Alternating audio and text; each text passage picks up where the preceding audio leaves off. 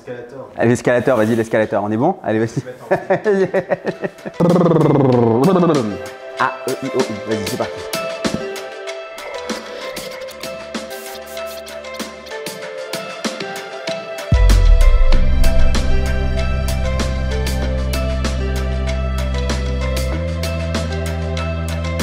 Salut à tous, avant de continuer, sachez que cette vidéo est rendue possible grâce à DENON, une marque du groupe Sound United. Depuis plus de 110 ans, DENON offre une gamme complète d'amplificateurs home cinéma à la pointe de la technologie, du son et de l'image.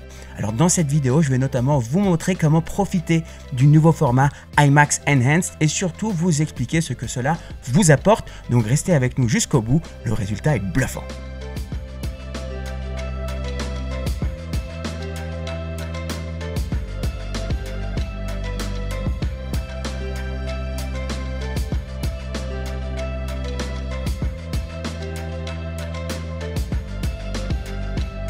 Salut les amis, aujourd'hui vous nous rejoignez pour une nouvelle installation qui va être exceptionnelle.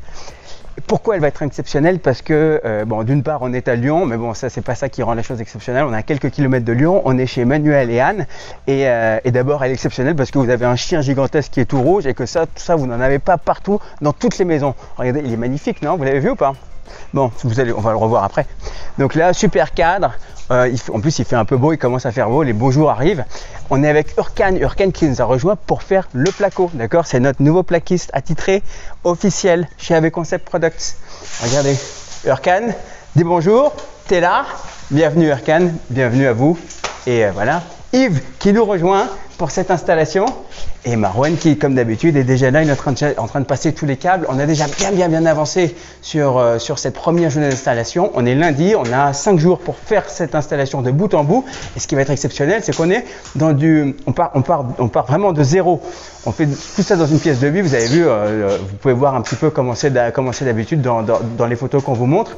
Ici, 3 enceintes intégrées au plafond, juste devant l'écran de projection.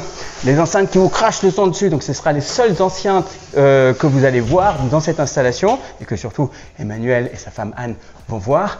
Et en fait, l'écran de projection derrière qui va passer juste devant le meuble, devant tous les équipements télé qui sont juste là.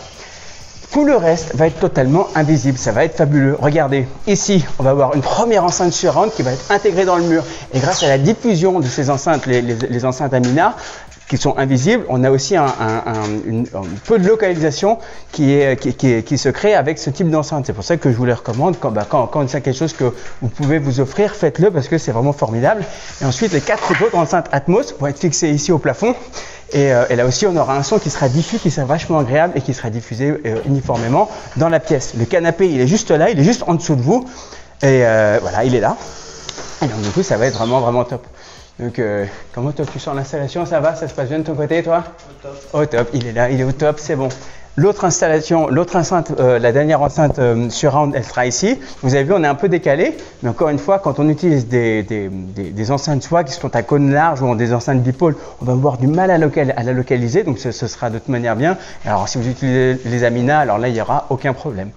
Donc, on va faire le coffrage de 15 cm pour que tout soit joliment intégré. Et il y aura un beau ruban LED qui éclairera le plafond qui est déjà existant ici. Donc on a hâte de vous montrer tout ça et de se retrouver à la fin de ce chantier pour vous montrer le résultat.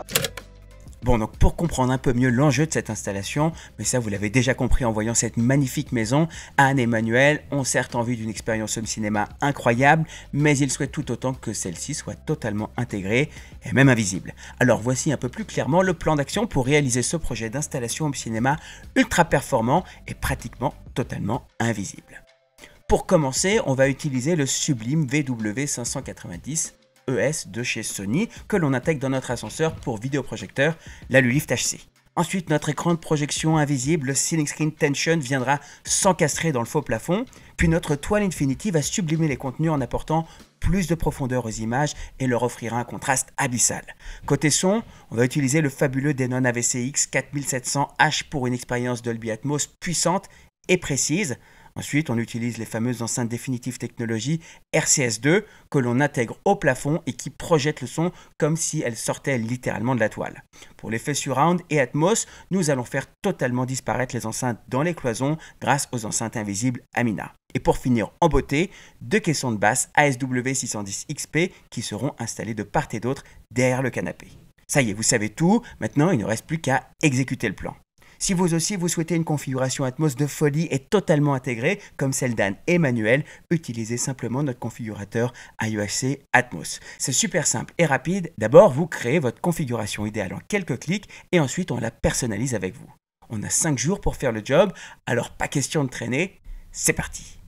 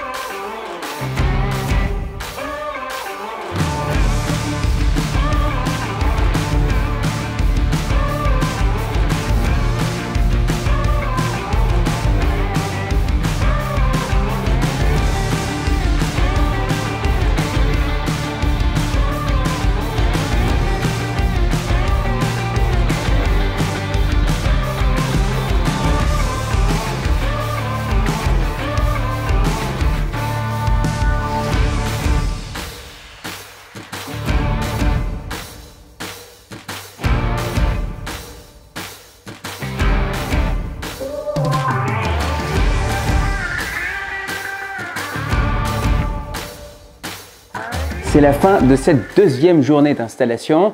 Alors vous avez vu, beaucoup d'images, peu de paroles. Pourquoi?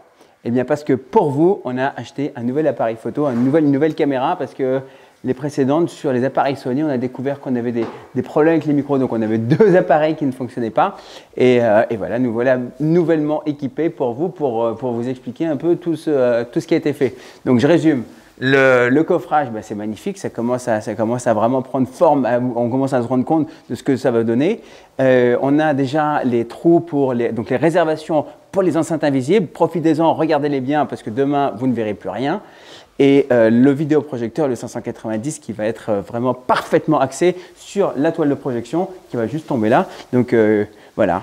Résumé de cette journée, tout va bien. On va demain placer, j'ai vu ça avec Marwan pour qu'on ait des prises électriques pour les 2 caissons de basse qu'on va les mettre à l'arrière de la pièce, d'accord, derrière vous. Et voilà, donc on est parti. Demain, nouvelle journée, nouveau défi. C'est parti.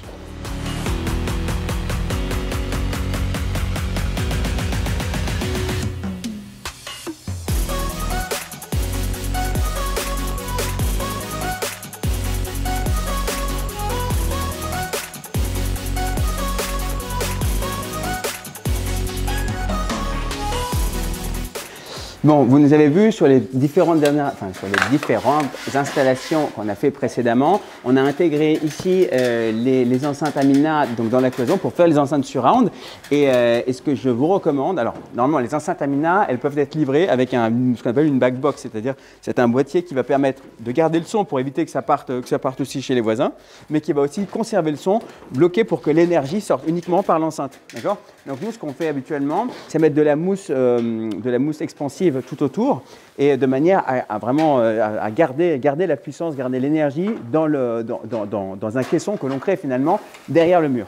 Mais l'idéal, c'est ça. Donc si vous mettez de la laine de roche, laine de verre, je crois que c'est la laine de verre, laine de verre, eh bien vous allez aussi préserver le son et garder l'énergie qui va arriver vers l'avant. Ça va vous éviter d'avoir cet effet d'écho qui va sonner un peu creux, qui va faire cloc, cloc, cloc. Vous voyez, enfin, je ne sais pas si c'est bien clair ce que je dis là. Je pense que ça doit l'être, vous devez voir ce que je veux dire. Mais voilà, en tout cas, mettez de la laine de roche derrière, l'enceinte dessus, ce sera parfait, ce sera mieux que si vous ne le faites pas.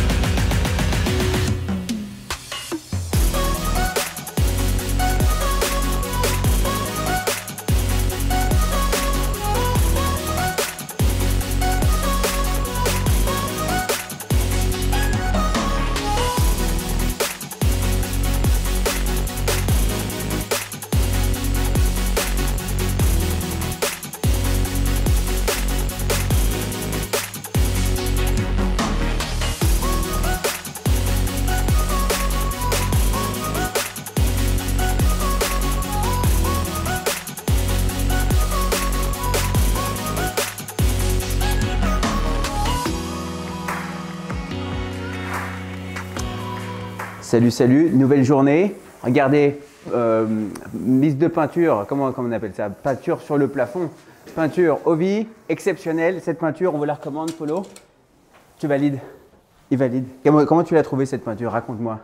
C'est la première fois qu'on l'utilise, on est plutôt satisfait parce que c'est une 2 en 1. Donc en général, 2 en 1, c'est jamais très bon parce qu'il faut plutôt mettre un. Comme le shampoing.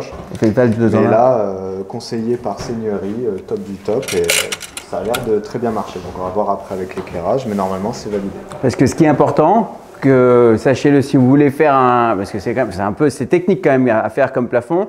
Pensez que votre plafond au centre soit vraiment bien lisse, qu'il n'y ait pas des irrégularités qui vont ressortir avec la lumière, c'est ça? Zéro défaut, sinon tout se voit. Et voilà. Donc, et cette peinture-là aide à ça aussi, c'est ça, non, ou pas? Celle-là, elle est très fluide, très mate, donc normalement, tout le monde peut le faire. Ok, voilà. Vous pouvez le faire chez vous si vous voulez vous lancer dans une œuvre monumentale. Et du coup, Marouane, oui. Tu arrives à la fin, ça y est, de ton passage de câble là, non? On est au top là. On est au top? Ouais. Bon, qu'est-ce qui... Ça c'est quand il est au top, il est allongé au sol. Qu'est-ce qui reste comme câble à passer? T'as déjà tout mis, non, ou pas? Ouais, j'ai tout mis et il reste rien. Il reste que à raccorder. D'accord, ok, cool. Bon bah voilà, on finit. Enfin, oui, il reste quoi? Il reste le petit coffret ici à mettre. Et d'ici là, donc on est jeudi, demain midi, on est bon. Ouais. Demain midi, on est bon. Oh ouais, on me confirme dans le micro que c'est bon. On est bon, on continue.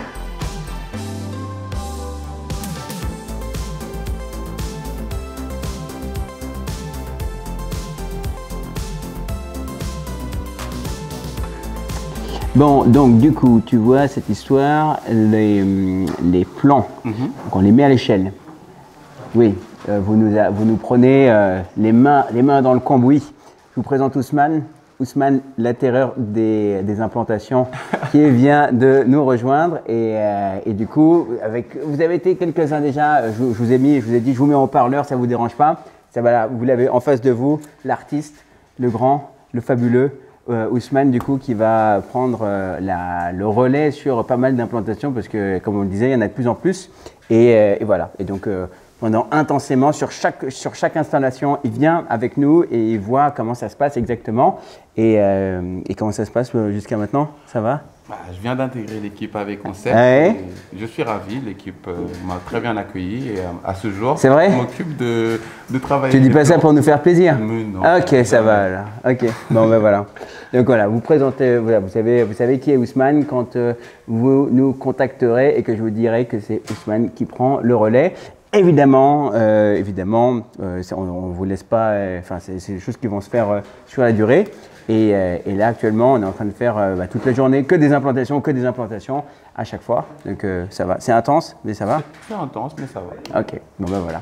C'était juste une présentation pour que vous sachiez qui nous a rejoint. Et vous avez aussi Avenir, Envie qui est de l'autre côté, Nasfan dont j'avais parlé aussi la dernière fois. Et j'oublie quelqu'un. J'oublie quelqu'un? Ben non, c'est bon, je crois que j'ai tout le monde. C'est terrible si j'ai oublié quelqu'un. Non, ça va. Non, normalement, on est bon. Et ça, on vous en reparlera prochainement. Comme ça, vous connaîtrez un peu mieux l'équipe au fur et à mesure.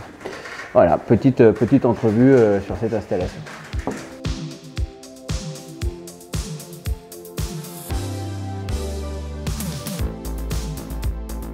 Et je dérange 2 secondes le magicien du placo, Ovi et Yves. Et du coup, je suis ici sur l'escabeau, c'est juste pour vous montrer ça. Regarde, monte, viens voir à l'intérieur, viens voir, est-ce que tu vois à l'intérieur? Vous voyez comme c'est creux là, d'accord? Si vous mettiez une enceinte là-dedans, une enceinte traditionnelle, une enceinte ouverte, eh bien, vous entendriez un écho, vraiment un son avec beaucoup de résonance dans le plafond, d'accord? C'est pour ça que c'est super important d'utiliser des enceintes à charge close, surtout pour celle-là, parce que là, n'oubliez pas, l'enceinte centrale, c'est l'enceinte la plus importante de votre installation.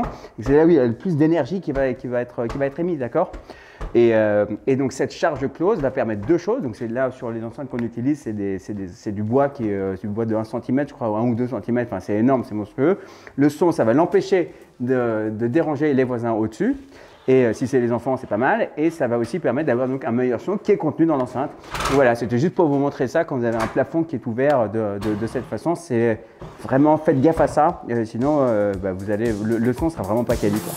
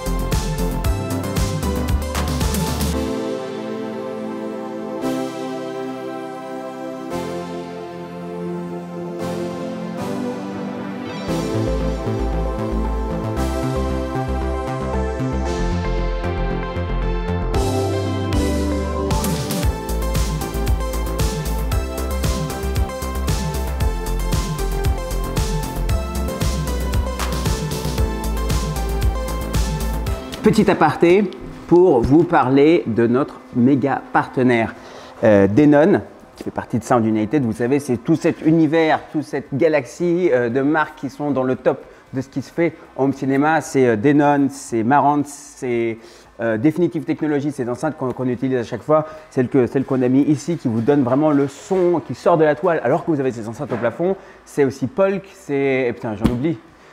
Enfin bref, il y a plein d'autres marques. Il y a le nouveau venu, c'est B&W ASWP610XP. Bref, ouais, je crois qu'ils ont vraiment pris maintenant tout le marché audio-vidéo, de tout ce qui est premium, tout ce qui se fait de mieux, ça se fait chez eux.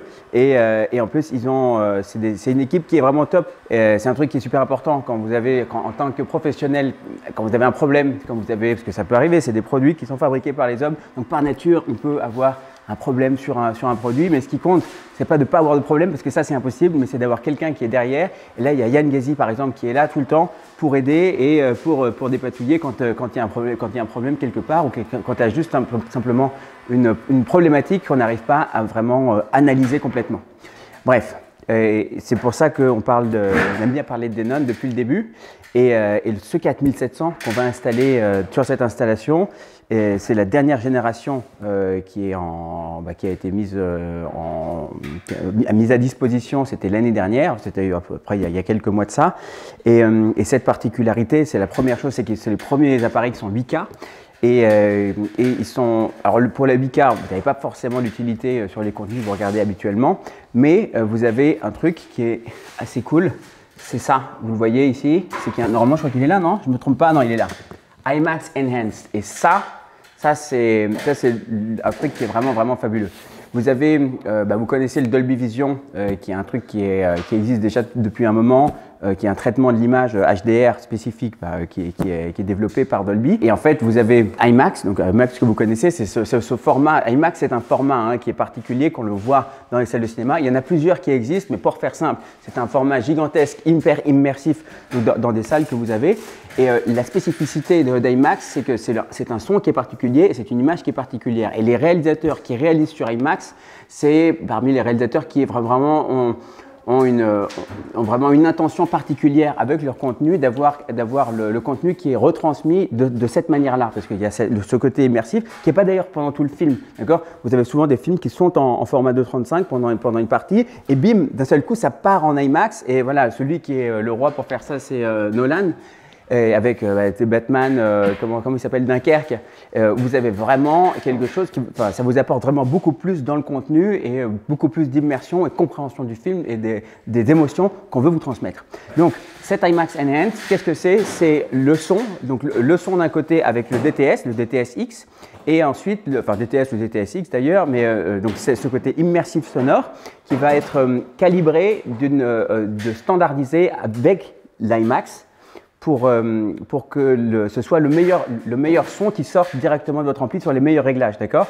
Et vous avez la même chose sur l'image, c'est-à-dire que quand vous avez une chaîne d'appareils qui sont compatibles, comme c'est le cas avec le 590ES et cet amplificateur, et si vous avez votre Blu-ray aussi qui l'est, vous avez toute la chaîne qui est compatible et vous allez sortir les meilleures performances possibles de votre chaîne et vous êtes directement sur les bons réglages. Donc ça va régler l'image, ça va régler le son de la meilleure manière possible. Et cet amplificateur-là le fait, et on va vous le montrer, et vous allez accéder à un menu auquel vous n'avez pas accès habituellement. Donc vous saurez directement si votre contenu est IMAX. Et normalement, s'il est IMAX, vous allez le voir sur le petit écran s'afficher et vous aurez ensuite accès à des réglages qui sont vraiment spécifiques à ce mode-là. Et c'est ce qu'on va vous montrer tout à l'heure.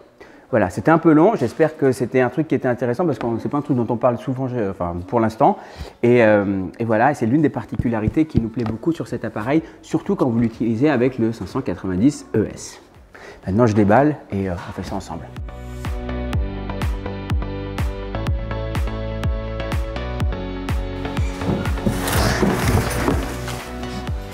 Tada!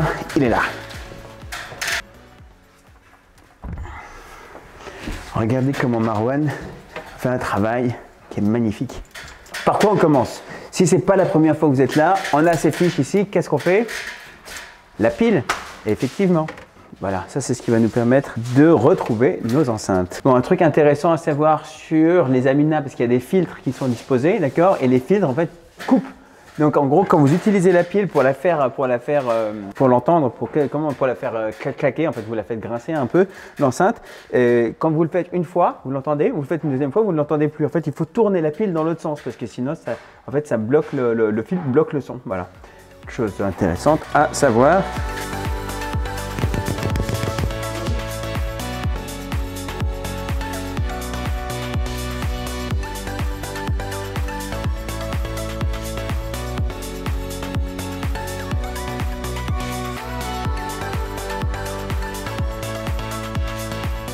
Regardez ça, bien.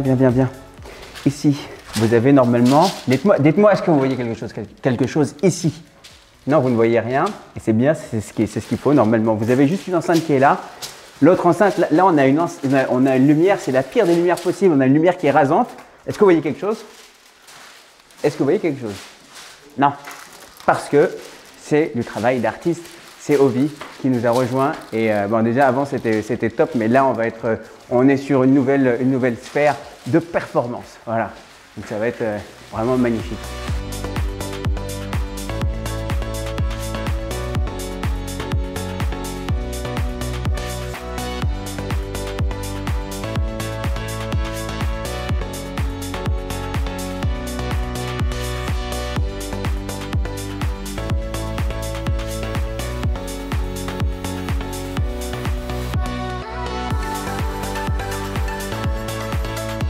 Bon, là, je suis au ralenti.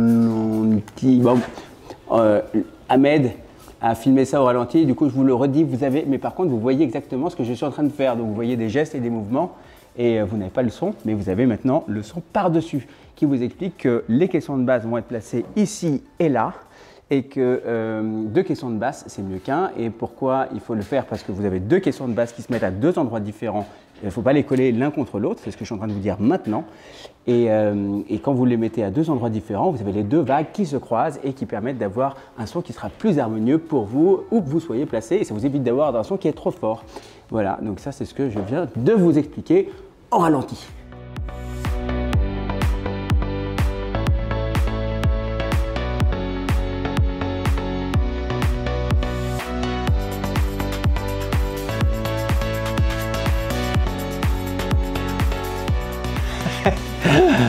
Tu filmes là? Ouais. Ok, super.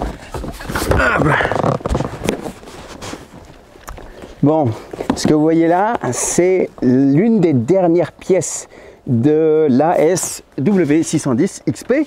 C'est le caisson qu'on adore, qu'on met dans chacune de vos installations pratiquement, parce que c'est simple, efficace, le design est cool et ça vous permet d'avoir une super expérience. Attention, Ahmed, ne tombe pas dans la piscine. Ça vous permet d'avoir une super expérience je suis un peu essoufflé, hein. Ce caisson est lourd. Bref, donc ce caisson 610XP, super appareil qui vous permet d'avoir, quand vous en mettez deux, d'avoir vraiment une harmonie. Ça fait du bien quand il n'y a pas d'aspirateur. J'espère que vous avez entendu ce que j'ai dit avant. Donc deux caissons de basse qu'on met à deux endroits différents qui vont vous permettre d'avoir, lorsqu'on est dans une petite pièce en acoustique, en acoustique c'est 15 mètres par 15 mètres, n'est-ce pas? Du coup, dans toutes nos pièces généralement sont petites. Il ne faut pas mal le prendre quand on dit que c'est une petite pièce en acoustique, mais c'est parce que les ondes rebondissent. Et quand on les met à deux endroits différents, vous savez, quand vous ratez l'onde d'un caisson, vous chopez les ondes de l'autre et ça vous permet d'avoir quelque chose qui est beaucoup plus harmonieux. Voilà, c'est pour ça que généralement on en met deux. Mais c'était surtout que je voulais vous dire, c'était l'une des dernières pièces, donc c'est avec émotion qu'on le déballe et qu'on l'installe. Et c'est peut-être l'une des dernières vidéos dans lesquelles vous nous verrez l'installer. Et on ne sait pas à quelle sauce on va être mangé par B&W puisqu'ils ne nous ont pas encore annoncé quel était le prochain modèle qui allait sortir. Donc pour l'instant, il n'y en a pas. Donc les devis, les implantations que j'ai fait pour vous, si c'est dans plus longtemps, bah, vous aurez la surprise d'avoir probablement un autre caisson. Voilà, m'appelez pas tous en même temps, on aura une solution, mais je ne sais pas encore laquelle. Voilà, en tout cas on le déballe et ici en tout cas il est présent et c'est un super produit. Il y aura peut-être un 620 XP. Qui sait?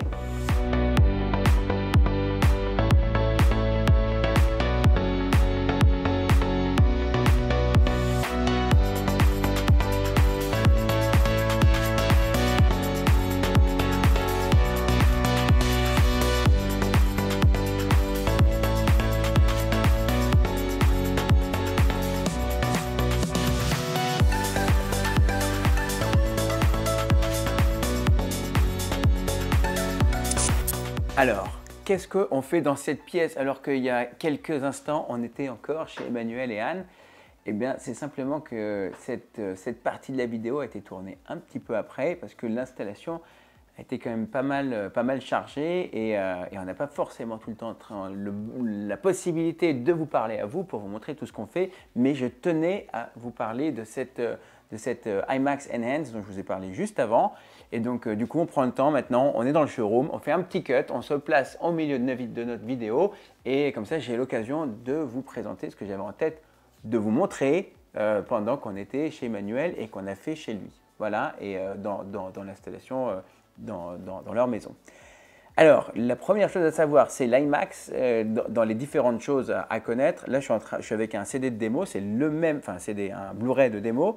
C'est le même Blu-ray, c'est exactement ce Blu-ray qu'on a utilisé aussi pour faire une petite démo à Emmanuel, Anne et enfin toute leur famille évidemment, pour leur montrer un petit peu quels sont les bénéfices qu'on a à avoir ce système. Alors, l'IMAX, c'est le son, c'est le format, c'est l'image évidemment, et tout ça réuni ensemble grâce à la collaboration des deux entités que vous connaissez. Donc peut-être vous déjà, normalement IMAX vous connaissez. Ce sont des écrans qui sont énormes que vous avez dans des grandes salles de cinéma et qui ont des particularités mais vraiment ultra spécifiques. Donc on ne va pas faire tout l'historique d'IMAX, mais dans ce qui fait la particularité, c'est le format de cette image qui est souvent l'IMAX, un format extrêmement haut par rapport, c'est un format très spécifique, j'ai plus le format en tête, c'est pratiquement du 4/3, donc c'est un format donc beaucoup plus haut que large, tel qu'on le connaît habituellement, ce qui vous donne un effet d'immersion quand vous avez un écran qui est large, qui est vraiment extraordinaire. D'accord ? Première chose. La deuxième chose, c'est que les enceintes dans les salles IMAX sont extrêmement spécifiques puisque vous n'avez, contrairement à un cinéma classique, un home cinéma aussi classique, vous n'avez pas de point 1, donc le 5.1 ou 7.1. Le point 1 représente le canal LFE, donc Low Frequency Effects. Ce sont les basses fréquences qui sont envoyées au caisson de basse. Vous pouvez en avoir plusieurs, effectivement, mais les enceintes sont donc, du coup plus petites. Elles vont jusqu'à une certaine bande de fréquence, jusqu'à une certaine fréquence. Et les caissons de basse reprennent le relais pour vous donner les basses du coup dans la pièce. Dans un cinéma IMAX, c'est différent. Chaque enceinte est full range. Vous avez l'ensemble de toutes les fréquences de capacité pour chaque enceinte. Donc vous allez avoir un tas d'enceintes autour de vous qui vont aller des plus graves, du son les plus graves au son les plus aigus. Et c'est ça qui donne la particularité de l'expérience IMAX quand vous allez aussi au cinéma, ce qui en fait un truc tellement spectaculaire. L'autre truc, c'est que l'IMAX, c'est un format tellement spécifique que c'est IMAX eux-mêmes qui mixent les films, c'est-à-dire qu'ils vont masteriser les films quand ils sont faits en IMAX. C'est-à-dire que le réalisateur va le tourner en IMAX, mais ensuite c'est IMAX qui va traiter l'image et qui va la reproduire, qui va la traiter pour que le contenu final soit créé. Donc évidemment, l'artiste qui réalise le film est toujours le même, c'est lui qui coupe son film comme il le veut, il le monte comme il veut, mais ceux qui vont traiter l'image derrière, c'est IMAX, d'accord? Donc ça, c'est un truc qui est super particulier. Il n'y a aucune autre boîte qui fait ça, à ma connaissance en tout cas, dans le monde, pour le cinéma. Et donc toutes ces particularités font que pour reproduire l'expérience IMAX, c'est quelque chose qui est assez complexe et qui n'était pas quelque chose qui était faisable jusqu'à présent. Maintenant, vous avez donc ce nouveau format qui s'appelle le IMAX Enhanced. Il y avait déjà des Blu-ray qui existaient auparavant, qui s'appelaient des Blu-ray. Par exemple, il y a Fallout, Mission Impossible Fallout que je passe souvent quand vous venez nous voir au showroom. Ça, c'est un film qui est en Atmos. C'est un film en Atmos et en IMAX, c'est-à-dire que vous avez le format qui va changer d'un moment à l'autre. Ça déjà, c'est super immersif, c'est vraiment spectaculaire. Mais là, l'IMAX Enhanced, c'est vraiment la quintessence de ce que peut faire IMAX, puisque le film qui est sorti en IMAX Enhanced a été spécialement masterisé par les laboratoires IMAX, d'accord? Ce qui va vous donner une touche vraiment beaucoup plus avec un contraste bien plus élevé. Vous allez avoir comment vous expliquer ça? Enfin, vous pouvez le voir, vous allez voir, hein, je vous ai mis des passages des vidéos de démo. On vous montre l'avant et l'après. En fait, vous avez un certain grain de film qui est souvent, qu'on voit souvent dans les films. Hein. Vous avez ce grain qui donne ce côté cinéma avec les caméras numériques notamment.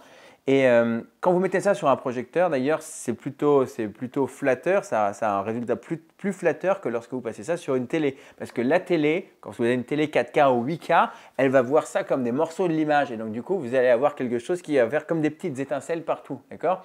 Et ça, c'est dû à ça. Et ça, c'est dû à ce grain d'image qui est intégré dans le film. Et IMAX, ce que IMAX fait, IMAX Enhanced, ils vont traiter cette image pour la rendre plus lisse, mais toujours en gardant cet effet cinéma. Et ça, c'est ce que vous allez voir normalement ici. Je ne sais pas à quel point vous allez pouvoir le voir avec la caméra qu'on a placée ici. Mais quand vous êtes en face, même avec le projecteur, c'est vraiment chouette. D'accord? Donc, première chose, c'est cet effet vidéo. Et en fait, vous allez avoir, si vous avez la chaîne, l'ensemble de la chaîne, qui est IMAX Enhanced, qui est compatible. C'est-à-dire que là, ici, j'ai un lecteur Blu-ray qui l'est. L'amplificateur, moi, j'ai 8500, il est pas mal. Chez Anne et Emmanuel, on a mis le 4700, je crois, qui est aussi compatible. Et surtout, très important, le vidéoprojecteur doit l'être aussi. D'accord? Donc, les projecteurs Sony qui sont là, nous, on a le 790. Emmanuel, chez Anne et Emmanuel, c'est le 590. C'est pour ça que vous avez tout intérêt à avoir tous les maillons de la chaîne qui sont compatibles pour pouvoir profiter de cette expérience. Ça en vaut vraiment la peine. Et une fois que vous avez ça, vous allez voir, et c'est ça que je voulais vous montrer, le menu qui est juste là sur l'afficheur de l'amplificateur. Et quand vous allez ensuite alors d'abord, si vous appuyez sur le bouton Movie qui est là, hop, là vous avez tout de suite, vous voyez qu'il y a écrit IMAX DTS-X, d'accord? Ce qu'on fait, donc le partenariat entre IMAX, qui est le format image et son, mais qui est propriétaire pour eux, pour leur cinéma, ils ont fait leur partenariat avec DTS, qui est un concurrent de Dolby, hein, que vous connaissez. Donc le DTS-X, qui est donc le son basé sur objet, donc le son par objet, comme le Dolby Atmos, hein, ça s'appelle le DTS-X, et qui va se fusionner avec l'IMAX et qui va vous donner des possibilités supplémentaires. C'est-à-dire que votre système home cinéma, si vous avez une configuration type Atmos, DTS-X, comme vous l'appellerez comme vous voulez, vous allez mieux profiter de vos enceintes, vous allez avoir une meilleure gestion des basses, une gestion des basses qui va être calibrée par rapport au contenu qui est IMAX Enhanced. Et pour accéder à ce menu, c'est ça que je voulais vous montrer parce que si vous ne le savez pas, et ben vous pouvez, par exemple, si ça ne vous plaît pas, ça peut aussi ne pas vous plaire. Normalement, ça plaît à tout le monde. Moi, je n'ai jamais trouvé quelqu'un à qui ça ne plaisait pas. Mais vous pouvez le désactiver. Et si ça vous plaît, ben vous pouvez aussi faire des modifications, des ajustements. Alors pour faire ça, c'est simple. Là, j'ai un contenu qui est en lecture. Je l'ai mis sur pause. On va le mettre ici. On va aller dans Audio. L'image et le son se trouvent dans Audio. Ouais, donc c'est particulier. Ensuite, on va sur Surround, donc paramètres Surround. Et là, vous avez ce menu qui ne s'affiche uniquement que lorsque vous avez un contenu IMAX Enhanced qui est dans votre source, qui est accessible, d'accord?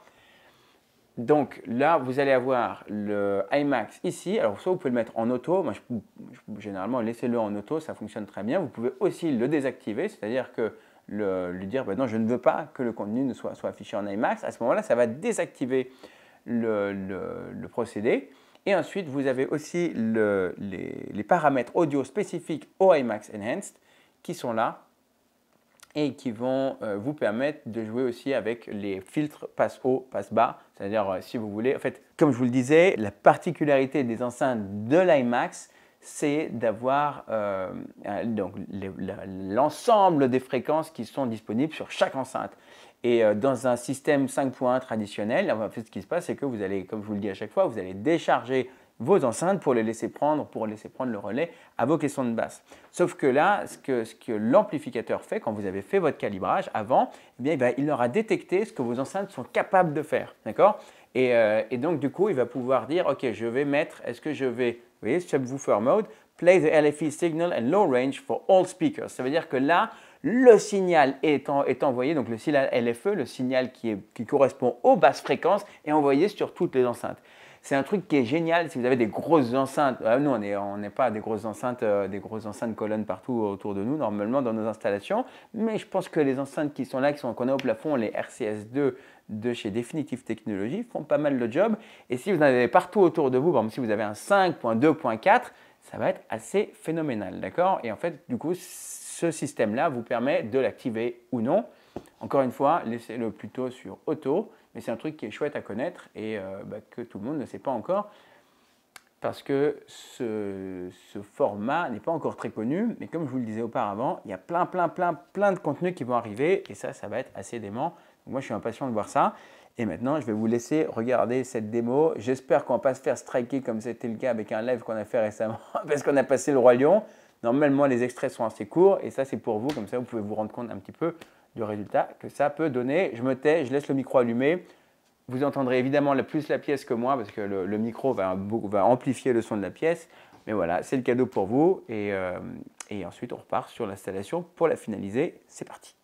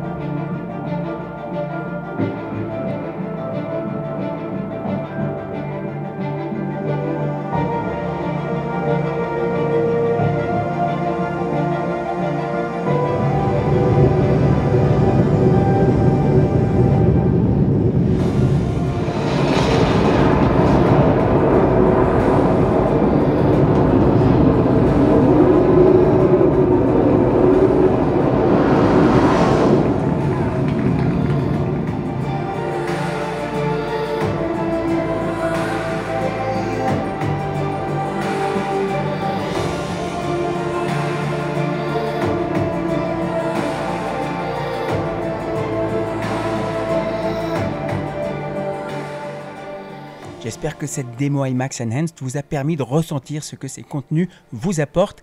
De notre côté, on est impatient de voir les nouveaux films IMAX arriver.